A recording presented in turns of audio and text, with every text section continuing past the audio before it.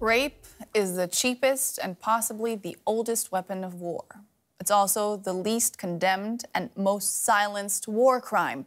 It's against that backdrop that Israeli rights groups are trying to raise awareness about reports of sexual violence committed by Hamas militants during the October 7th attack.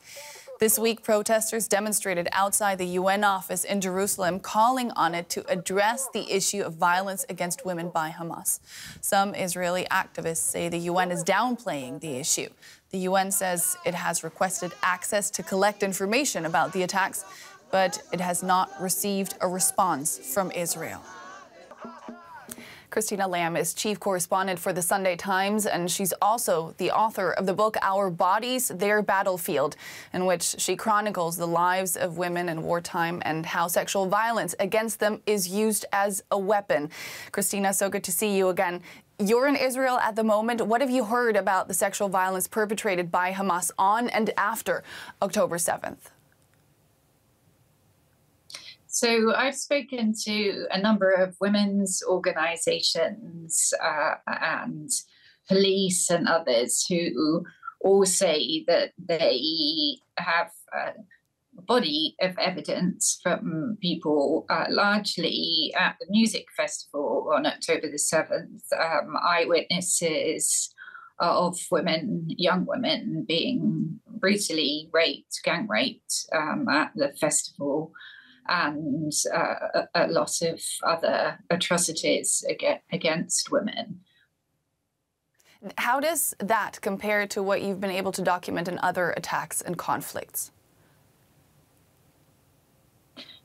So, I mean, the problem here at the moment is that no survivors have actually come forward. So this is all information coming either from people who were like first responders or people who were hiding that day and say that they saw things, or also videos that Hamas themselves put out at the time. As we know, they were kind of live streaming some of the atrocities, and also from interrogations from Hamas fighters who have been caught.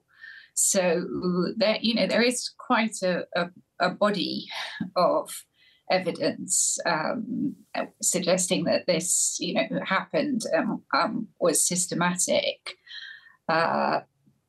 It unfortunately is something that we see in every conflict. There has been widespread criticism of international women's organizations and the UN not responding appropriately to the acts of sexual violence perpetrated on October 7th. There have been protests and hashtags like Me Too, Unless You're a Jew have been trending.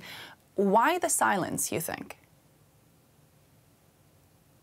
I think part of it is that we haven't actually had any survivors come forward, and let's be honest, there's been a lot of propaganda in this conflict generally. So there's been a tendency to doubt a lot of things, because quite often things we're told at the beginning turn out not to be true. But so that's one of the reasons that I came here, to actually, go and talk to people and try and find out for myself as much as you can what's really happening. And certainly, there are people that were collecting the bodies and body remains, talk about, clear evidence, forensic evidence that women were raped and brutally raped before they were killed. I mean, in some cases, so violently that their pelvic bones were broken. So there's a lot of anger here among women's groups that this isn't being taken seriously. They think in the international community and the different standards are being applied. I mean, one thing I would say is usually, because they're saying that the international community puts out statements very quickly about this in other places. I'm not sure that people in Ethiopia, for example, would agree. Women there were, complaining for months that this was happening before anybody said anything. if you look at DRC, I think the figures say something like 60,000 women have been raped this year. So, and nobody's really talking about that. So you could argue that, this is an issue that doesn't get enough attention generally. It's not something specific to Israel, but it is the case that UN women in particular have not put out a statement. They could put out a statement, for example, expressing their concern at the reports. That doesn't commit them to anything. Yeah. Rights groups have been calling for the ICC to investigate the acts of gender-based and sexual violence as a crime against humanity. Now, considering everything that you just laid out and that the ICC has prosecuted only 2 cases of rape in over 20 years, a scenario as chaotic as the October 7th attack, no survivors who have identified themselves as victims, how hard will it be to establish some sort of accountability? Well, first of all, Israel isn't a member of the ICC, so that rather complicates things. But as you point out, the ICC does not have a great record on this. It has an appalling record, although the current chief prosecutor, Karim Khan, when he was elected last year, one of his pledges was precisely to do something on this issue. So here is a good example. But, it is very difficult generally to collect evidence on this. But there's 2 things going on here. The police have launched a big investigation and amassing evidence. And there's also a civilian commission.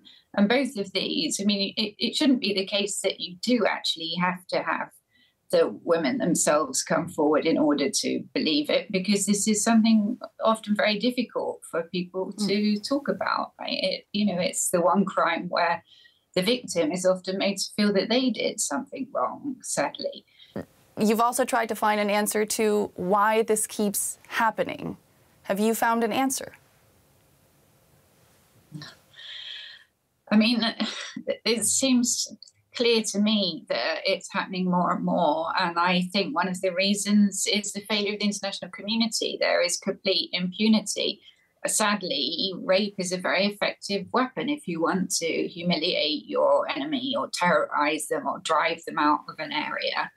And at the moment, no one's paying a price for that because almost nobody is brought to justice. Interestingly, the one sort of bright spot in all of this in terms of getting justice is the use of universal jurisdiction, which means that any country can prosecute somebody for a war crime anywhere. It doesn't have to be in the country where it happened. And Germany is actually pioneer in this because Germany has now convicted an Iraqi man for taking a Yazidi mother and child, and the child actually was chained up outside and died of thirst. That's the first conviction for what happened to the Yazidis. So that is something, a model that other countries could be using.